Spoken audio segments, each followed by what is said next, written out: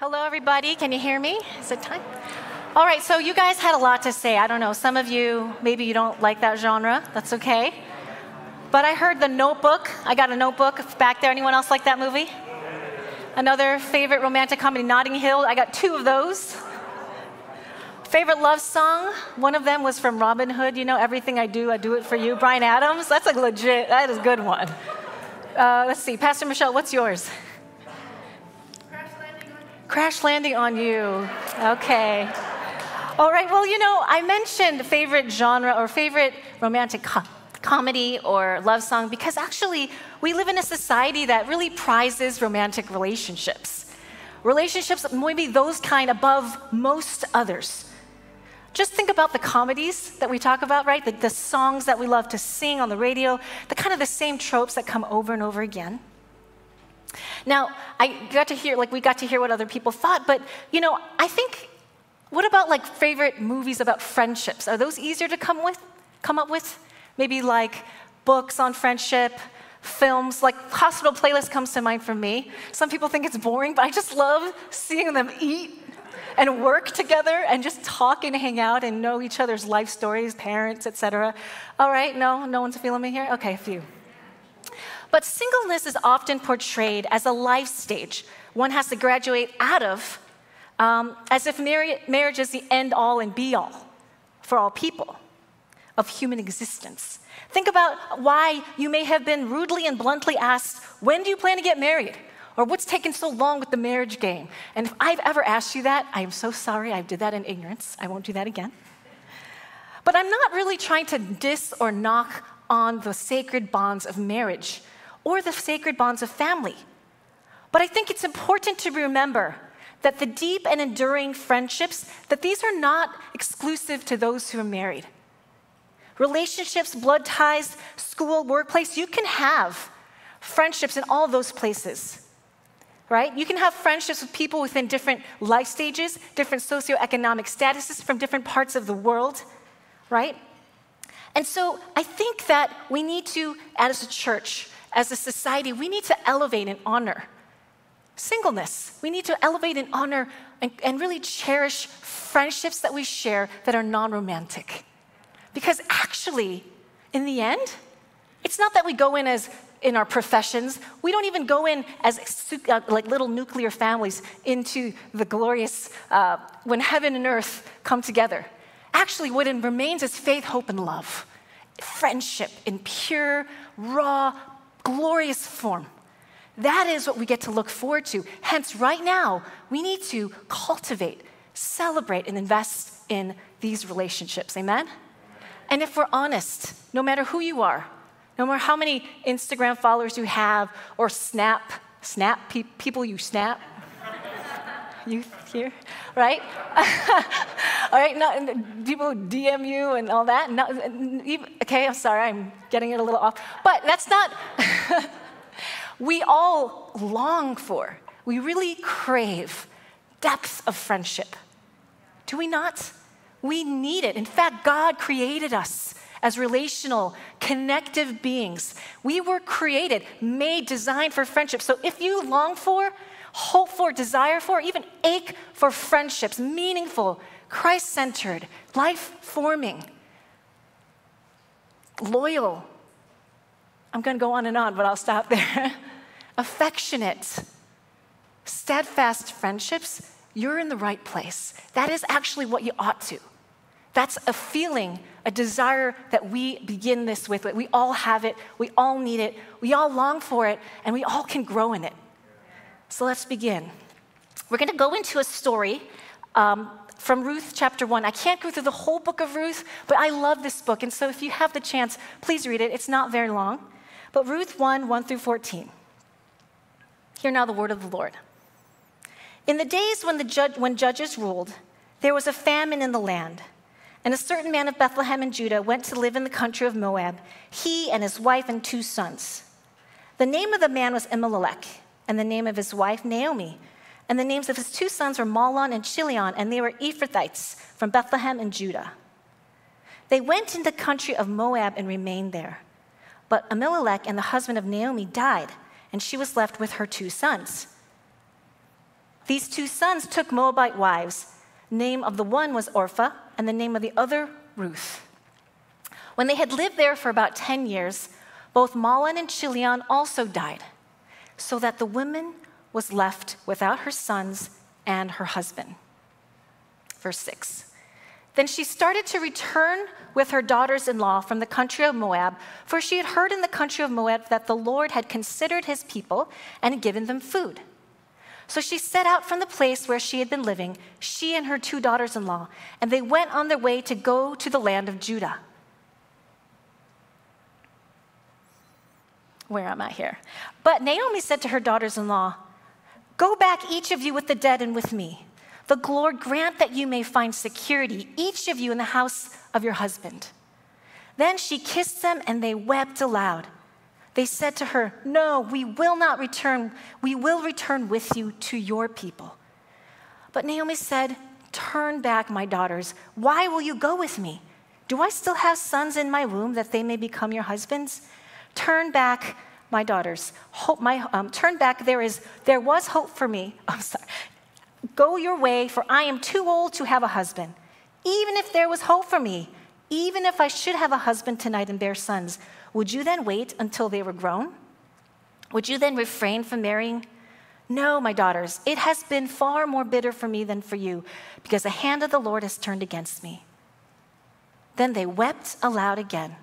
Orpah kissed her mother-in-law, but Ruth clung to her. This is the word of the Lord. So the book of Ruth was written in the days when judges ruled, during a time when there was no king in Israel, when all the people did what was right in their own eyes, as you see in the end of Judges chapter 21. In other words, it was at a time when Israel was a hot mess and a low point because of their continual rebellion. Right? They had the continual disregard for the will of God. So the story here, it focuses not on the warfare going on in Judah, but on this Israelite family who, in search of food in their famine-stricken land, end up in a foreign territory called Moab. And so by verse 5, you think it's about this guy named Elimelech and his sons and his wife, but actually all the men die out. They die. And we're left with Naomi, who is the center of the story here, and her two daughter-in-laws, Orpah and Ruth. So this now widowed and childless Naomi, she is in dire straits. This is a really difficult situation to be in. In this ancient patriarchal context, Naomi has essentially lost her identity. She's no longer a wife. She's no longer a mother. She no longer has the social security provided by her sons and her husbands. Now, Naomi has also lost the scarcity that any economic, protections to even try to forge a way of existence. So hence, she has to go back home with the hope that maybe a family member, a distant family member, will have mercy and be gracious to her and provide for her, because no one is really obliged to at this point. What was she to do? So she's already going with them. Like, you have to realize the story. I'm imagining she's thinking, actually, while I want these women, these daughters of mine to come with me, them coming to that with me is a raw deal. And so out of love for them, out of seeking their best interest, she tells them, actually stops them in the tracks and says, go back. It's interesting. She says, to your mother's homes, respectively. Go back to your mother's homes. She probably can't afford to take care of them, and they deserve to be cared for. Plus, she's unlikely able to have another child. Hence, she's not really useful in marriage in this context. So these women have another chance at life. She sees the situation as bleak. Go with me, you die. Go without me, maybe you'll survive. So Orpah, sadly, kisses her and goes. And we think maybe she gets the bad rap because, that sucks. Why did she go? But actually, she's the one who listens to Naomi. She's the one who's dutiful. It's Ruth. She's refuses. She puts her heels in the dirt, and she refuses to go. The scripture says she clings to her. Other translations are stuck by her, stayed with her, remained with her, or clung tightly even. Now, it's interesting that Naomi says to these daughters from Moab, these are daughters-in-laws, They're not even necessarily worshiping the same God as she does as an Israelite. She goes, "The Lord grant you that you may find security, each of you in your house. May the Lord deal kindly with you as you have dealt with me and the dead." And the word here used that is translated deal kindly in the NRSV is hesed. Do you guys know that word hesed? It's a beautiful word. And it refers to this quality of loyal kindness that characterizes Yahweh's, God's covenantal love. And that covenantal relationship between the God of Israel and the people of Israel. So what Naomi is saying is actually her daughters-in-law, they are embodying this characteristic of her Yahweh God, right? Their generous, loyal kindness is akin to God's. They're not related by bonds of marriage. They're only related by bonds of marriage, not bonds of blood, but they're willing to go the extra mile. Orpah goes back, but Ruth, she is doing something quite extraordinary. Now, what's interesting is that Ruth refuses to buy into Naomi's zero-sum either-or idea, that actually her future is bleak if she goes with her mother-in-law. She says, actually, it seems like she sees an opportunity in her survival is bound up in Naomi's. Her thriving is bound up in Naomi's. It's not one for themselves, the other for herself. She wants to go with because together they're likely to survive and even thrive. It's through their friendship of journeying together that Ruth embodies hesed. So actually, I think that what Ruth does here when she clings to her mother-in-law is she's taking her relationship to another level. It's not just my mother-in-law. I see you now as my friend. I see you as my deep friend, and I'm going to go through this journey with you together.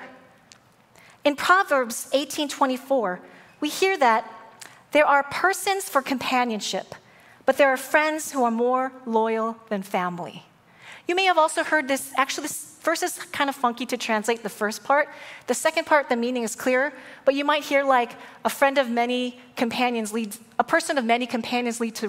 to ruin, but there is a friend that sticks closer than a brother. But I think this translation conveys this simple difference. What the author is doing here isn't trying to diss on like table acquaintances, but make a difference between those who you just hang with, your associates, your companions, your table partners, and those who you do life with.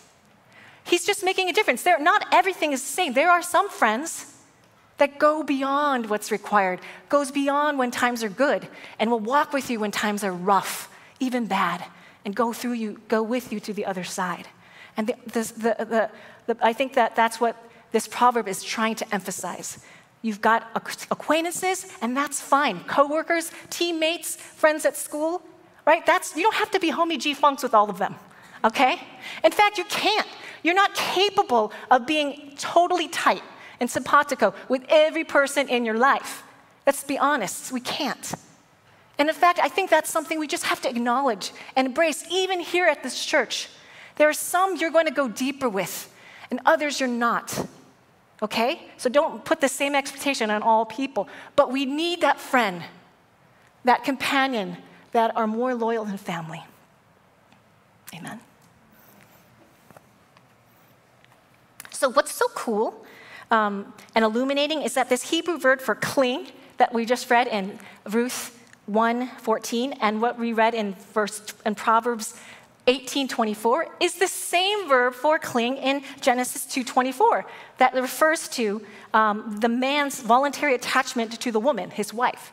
It reads, "Therefore a man leaves his father and his mother and clings to his wife, and they become one flesh." You see, this sticky, clinging relationship is not only between married couples, but between friends who may not be of the same ethnicity, race, age, gender, and so on. So I have some pictures from different films and different images that help us imagine that. The ultimate, Russell, right? And Carl from Up, right? And I don't know if you like anime, but in case you do, there's this beautiful friendship in BL Metamorphosis between a young girl and an older woman.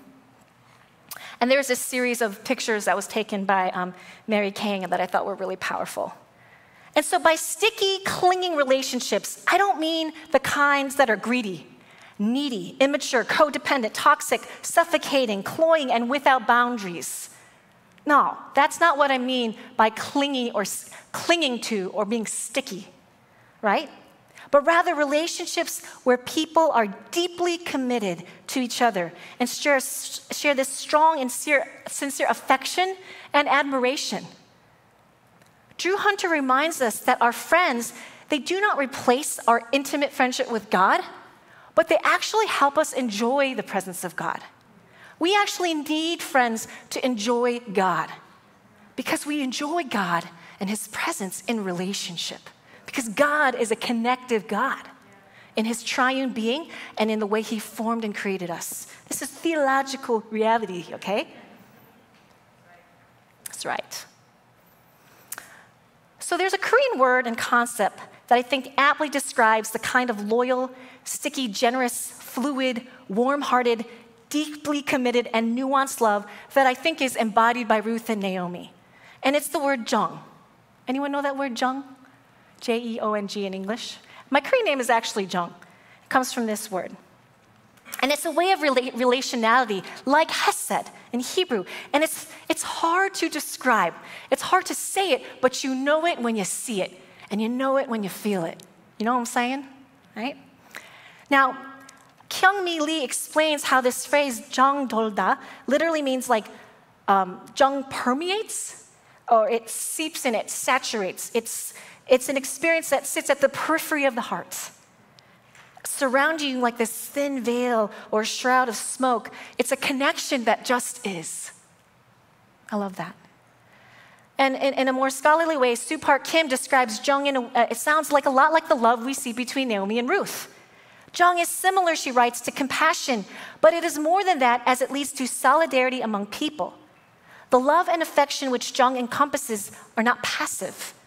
Jung intricately weaves human strength to birth resilience in the face of trials by activating and connecting shared love and affection in human beings. This love is fierce and does not relent. We see that both Ruth and Naomi, they come to not only survive together and protect each other, but they also thrive together. They help provide for and support each other in very, I would say, resourceful, innovative, unconventional ways. They're ingenious, and they have to survive, and they do so together. They act in solidarity as friends and sisters and mother and daughter, and their jung makes them more resilient and more relational as their love spills over into other relationships. Layla Bronner actually talks about the spilling over of their hesed in such that it influences the actions, the right actions of the people around them because they're so amazed by this dynamic, incredibly loyal, fierce love that they share without having to. It's voluntary. It's not obligated. These two women, they choose to be together and they show concern for the best interests of the other.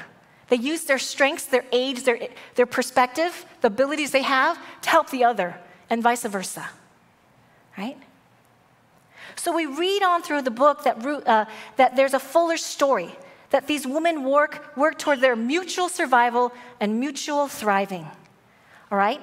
And so actually, the depth of friendship characterized by Ruth and Naomi, right? This depth of friendship, it inspires lovingness, loving kindness, hesed among others. And I think that's something we have to say. You can't be homie G-funks, that's what I call my friends, okay? When they don't know. You can't be that close with everybody, but that doesn't mean healthy, deep, Christ-centered relationships do not positively affect people around you. It spills over. It builds storehouses. There's an abundance, an excess even, where you don't have to be stingy or envious or have fear that you're going to lose something, but you can be generous, open-hearted, right? Open-fisted and give, making space, pulling out a chair, inviting people in. That's what hesed does. That's what jung does when it's rooted in Christ. So you need that strong center, and it has a centripetal positive force that moves back and forth. It's like a link that keeps building because the world makes this kind of relationship so scarce, right? So we have to be clingy, jealous. We have to worry and be anxious that we're going to lose these friends. But no, the hesed and the jong that what we're talking about here, it actually gives you're at ease. You have nothing to lose, just more to give and to gain. Isn't that wealth? Isn't that joyful? Is that something you desire? I do.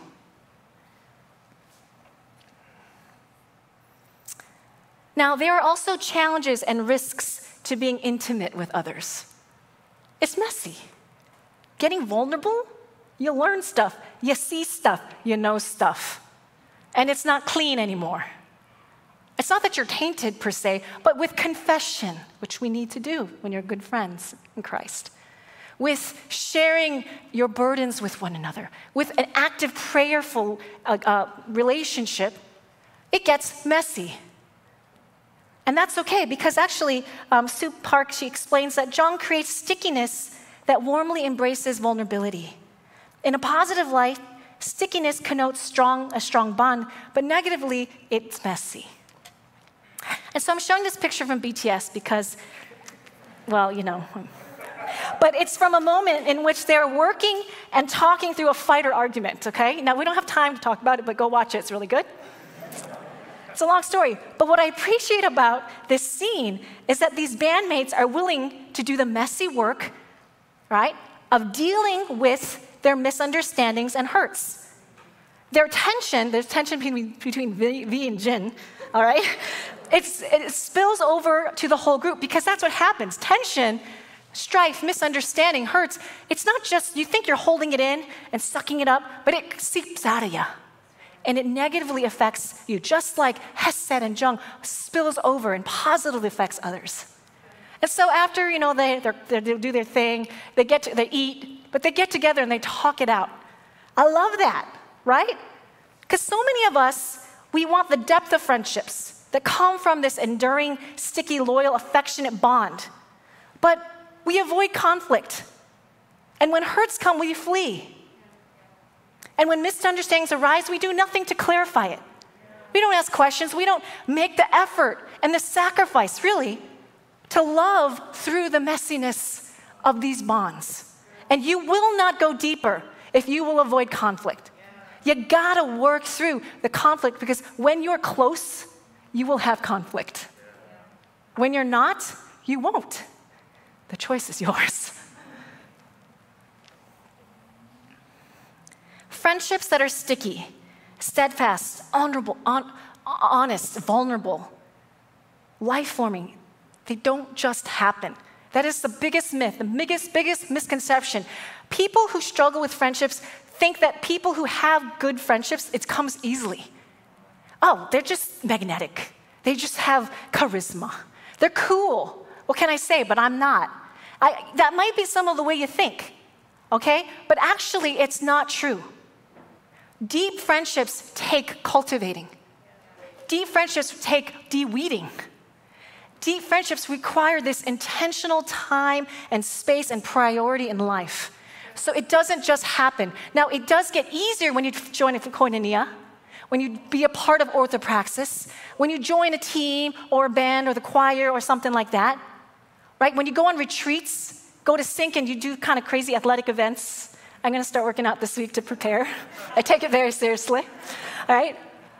Yes, that facilitates, but you have to make the effort to take it deeper. And just like muscles get sore, friendships too need to go beyond there's a resistance. And the resistance is self-preservation.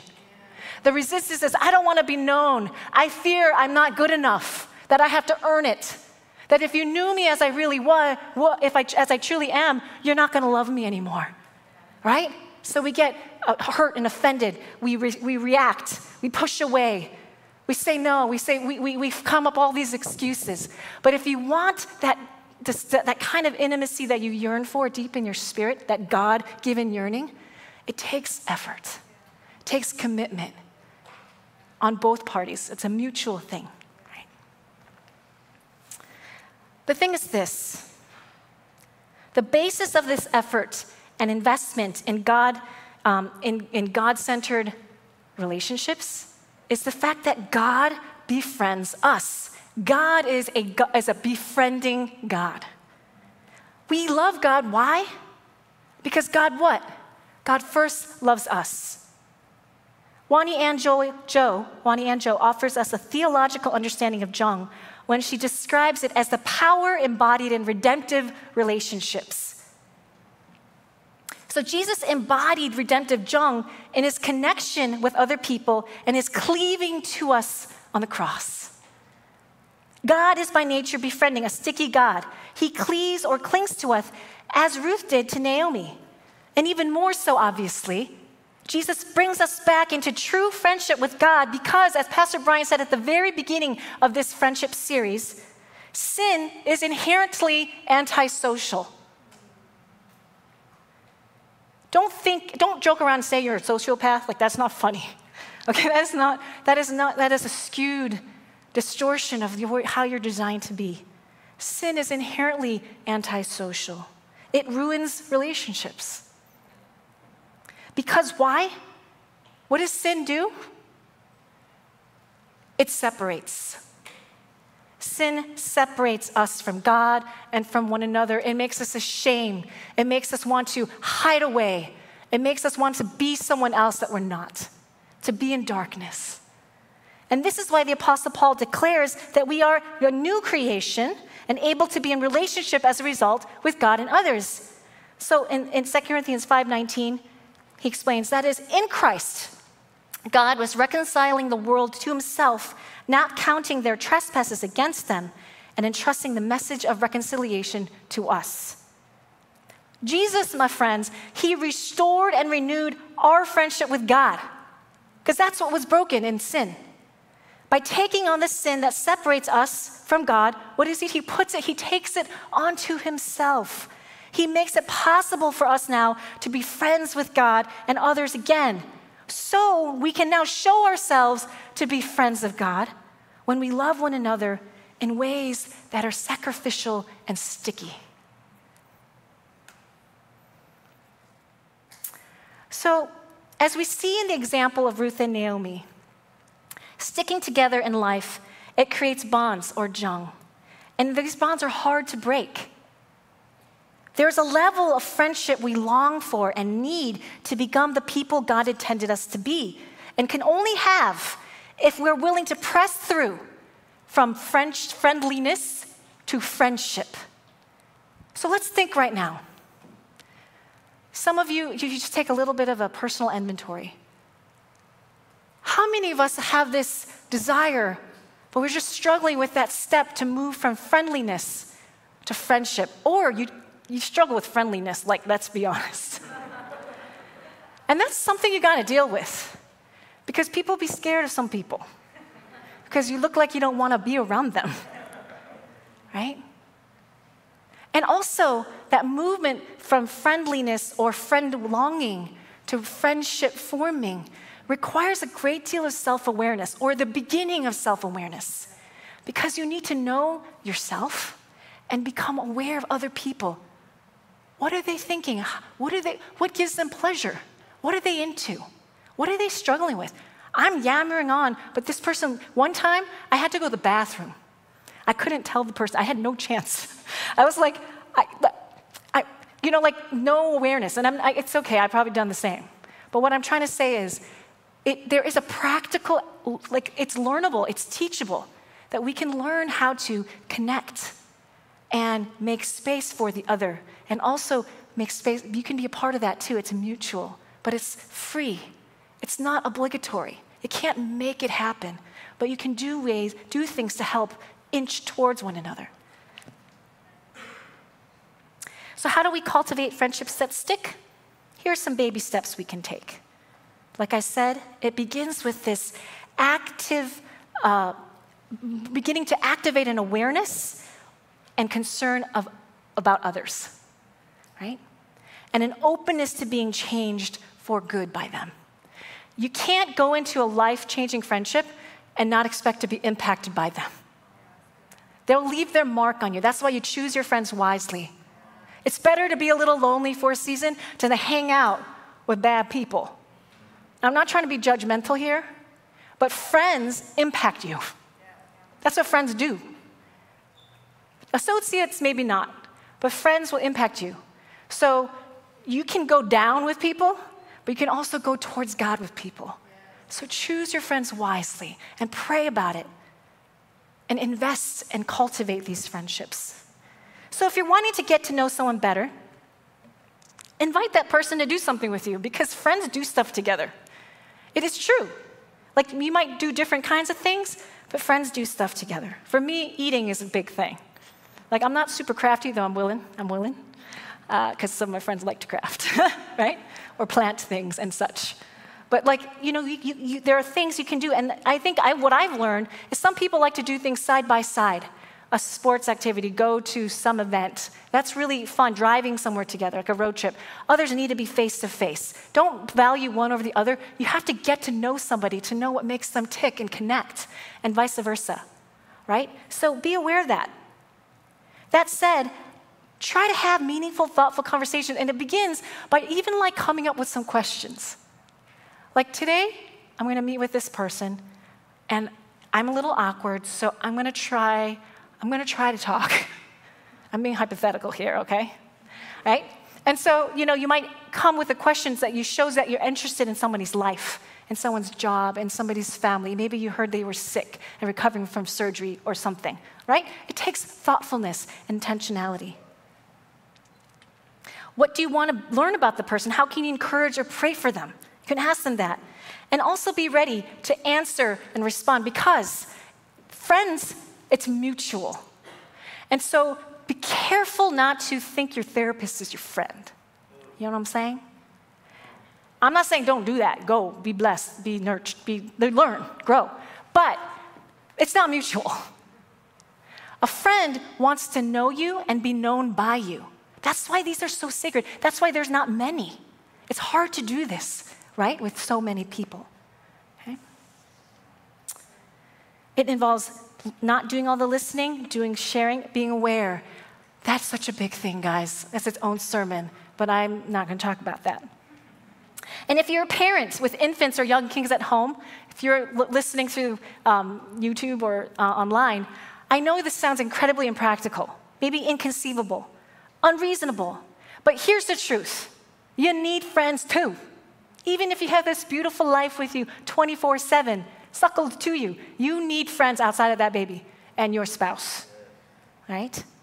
So if you know that, and you know 9 months of isolation will do some harm to your soul, you gotta make effort to get out there. Invite someone to go with you when you take your kid on a walk. Invite them, maybe bring them a coffee or some goldfish, right?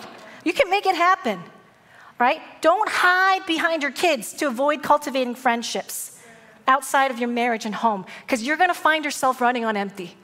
And you're gonna yell at your spouse because he or she is not supposed to be that for you. They're not supposed to be your every friend. You need friends, all right? And your kids need you to have friends. Give my parents some friends, right? So they don't hound me all the time, right? What are you doing? Who are you talking to? What you doing? Want to be friends? Right? Reach out and be reachable. Don't assume people don't want to be near you or with you. And don't give up too easily. I decided early on that I want to be the friend that I want to have. And so I'm going to take initiative with my friendships. You know, maybe you plan 3, she plans 2. Who cares, right? But we get together, right? It's really not about that tit for tat, that calculating type of friendship. But you can't give up too easily. You also have to build a tolerance for the fact that people might say no, because it's just a free choice and people have lives. Just keeping it real. But it does take initiative, and that does take courage, and there is risk, right? And there is trial and error, because not everyone is your kindred's friend, your soulmate, right? To be friendly and to have companions and to love one's neighbors, this is all good, holy, and pleasing to God. But there is something good and holy and pleasing to God about intense, intimate friendships with a few. Even Jesus had specific or specialized or specific I'm struggling here. Special friendship with John, the disciple, as we learn in the Gospel of John. The health and the fruit of your friendship will have positive effect on the people around you as your relationship promotes affection, love and trust and honesty and bears witness to God in the world. So don't minimize this. It's not just about being exclusive. It's really about living into the fullness of God and helping others taste and see that God is good. God is relational. God is a befriending God. And we, as members of God's church, are a befriending church. We, by nature, are befriending people. So yes, try to have friendships that stick. But pull up a chair. Be spacious and aerate that. Always make space. There is enough room, right, to grow and to make movements in our friendships. And I want to talk to the youth here. Hello. Hi. We're so glad you're here. You know, people are like, when you're kids, I feel like young kids and teenage kids, they inherently value friendship greatly. Sometimes I'm like, it's not that big of a deal. But actually, I think they're onto something. That friendships matter. Friendships are important. Friendships are worth the investment. But, you know, you might go, well, I'm this age, and there's only one other person my age. Or I'm in this grade, but there's like everyone's in the 2 grades below or above. And that can feel like, well, then I don't have a chance to be good friends, to have jung or hesed among us. But actually, that's not true. We pray and hope that you, as a youth group, will learn to find deep friendship in the house of God. But it takes investment. It takes willingness to kind of break your comfort zone. And I want you, when you guys go to this retreat, free from parents and stuff, I want you to push yourself to not just talk to the people you like talking to, right? To get off your phone and commune, right? Because that is probably the hardest challenge probably for youth, is to be on your phone at all times. But us too, right? How is the Lord convicting you to be more present, to be more open to God's befriending presence through the people around you? Echo Church, we're entering in a new season. Ecclesias are opening up again, right? People are coming out of their houses, coming back to church. People are lonely. The pandemic messed us up. Sometimes we actually are kind of weird in our social skills, maybe even. We have to learn again, but it's worth the effort. And take the time, and we need to be gracious with one another, amen? But we need to find good friends in the households of God and beyond. And so this is an invitation. Remember that God is a befriending God, and He created you for this desire for friendship. Seek that in the Lord. Seek it in the Lord, but invest in it in others. God, help me to be a friend that sticks and to find friends that stick. Okay, amen? Amen. And so in closing, I'm going to share this one section from Echo's child dedication liturgy. We did this a couple weeks ago, but I kept thinking about it as I was preparing for this sermon. Because it's relevant to all of us as we worship together with our youth, and as our children are growing up and new babies are like bursting at the seams. We say this: Echo, as your pastor and friend, I urge you as well, for the sake of our children, let's live humbly and gently. Let's not live stubborn and rebellious lives. Let's be patient with one another. Let's show our children what covenant looks like.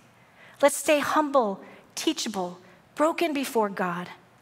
Let's introduce these children to Jesus by being good examples of living honorable, obedient lives that bring honor to God's name, and I'll add, and through our friendships with one another.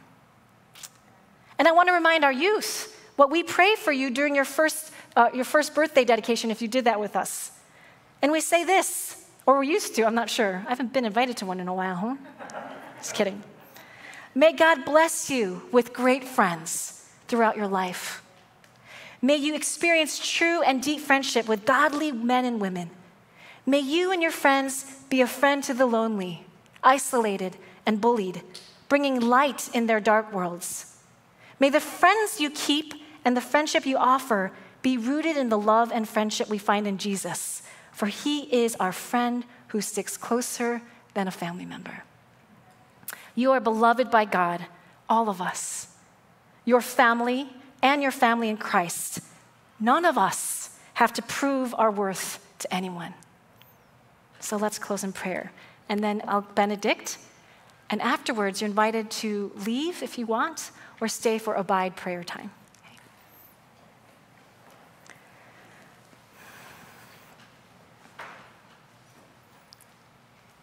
Befriending God, we thank you for the sacred gift of your friendship. We treasure your friendship above all others, and we thank you that we can enjoy you through our friends. God, help us to find a friend in you and to be a friend that draws people to you. Sisters and brothers in Christ, go in the light and love of God with confidence, with courage, and generous hearts. Know you're loved and share that love with others. Amen.